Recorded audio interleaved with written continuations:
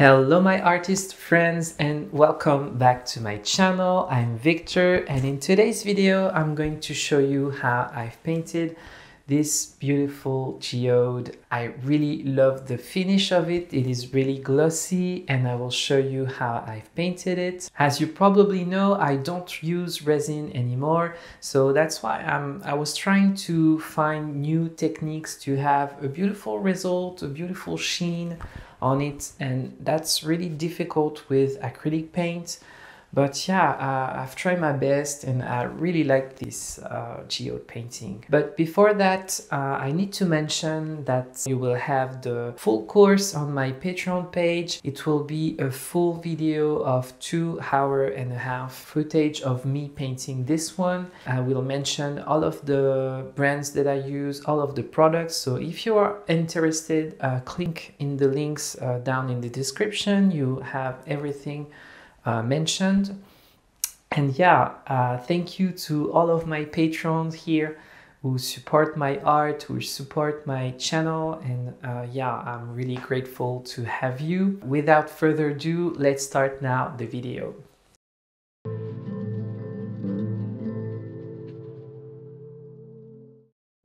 So as you can see here, I've already prepared my canvas. I've used a thick paint with a large spatula or a palette knife to create some movement and some 3D texture, and that's what helps to have a beautiful sheen when you apply the varnish at the end. So yeah, here you can see I'm using regular acrylic paint, with water. I do a simple first coat wash just to have nice blend and a nice background, and then I'm working with more colors and more thick paint just to have the full opacity of the colors. So here I'm using some black, white and Paynes gray color. It is like an off blue color that I really like. Here I'm going to use some water on a large brush just to help my blends to go really flawless with a darker color. That's one of my most used technique, is that I'm wetting my canvas with this brush and then I'm painting on the edge of this wet line. And then with a dry brush I try to blend my colors like this, and you will see it really gets flawless afterward.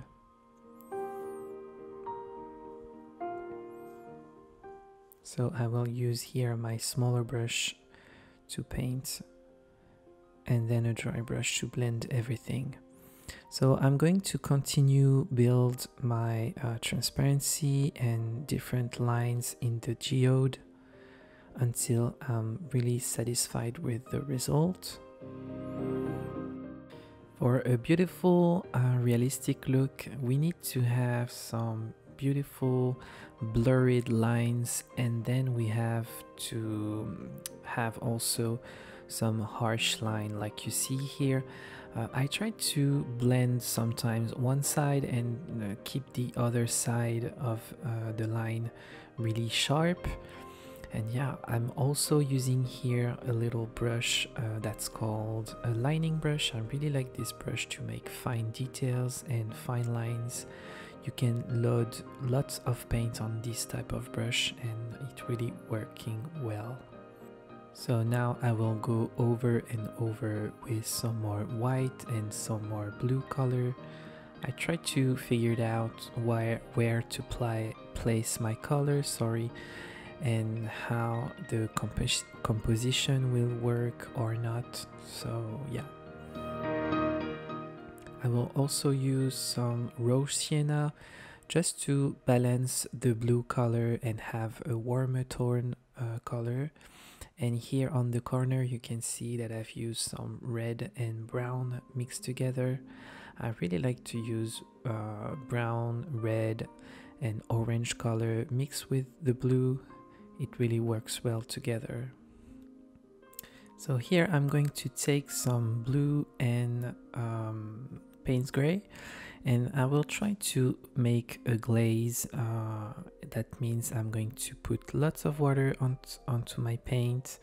Then I'm going to use one damp brush into the really watery paint, and I'm also going to use a dry brush, and I will try to blend my color and have a slight transparent blue onto my painting, just so it gives a more saturated look to the painting. You can see here that it is really transparent. You will see what I'm talking about in a minute.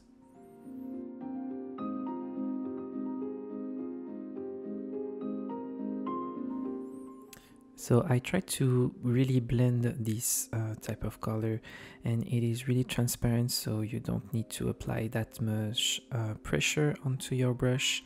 And you can clearly see here how it gives more life to the painting.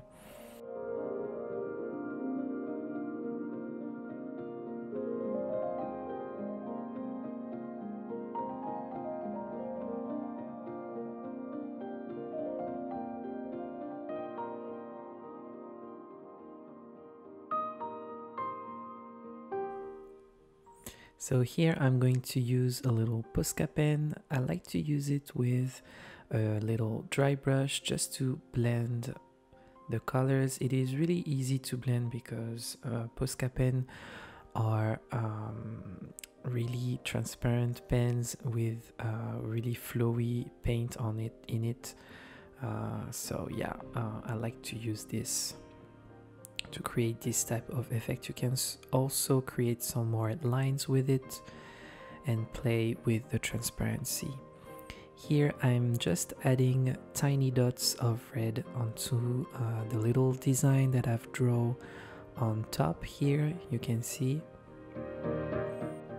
and also on this corner because I thought it was a little bit too off for me. So here I'm making the last details with my Posca pen and adding some more white just to have a more strong highlights. So now it is time to apply my gold on top of my 3D lines, and for this I'm going to use my gilding paste. This is the gold leaf glue.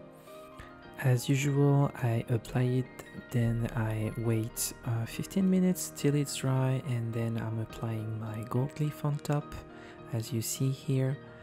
And then with a little soft brush, I try to remove all of the excess gold and try to really remove all of the little gold dust that stays stuck on my canvas.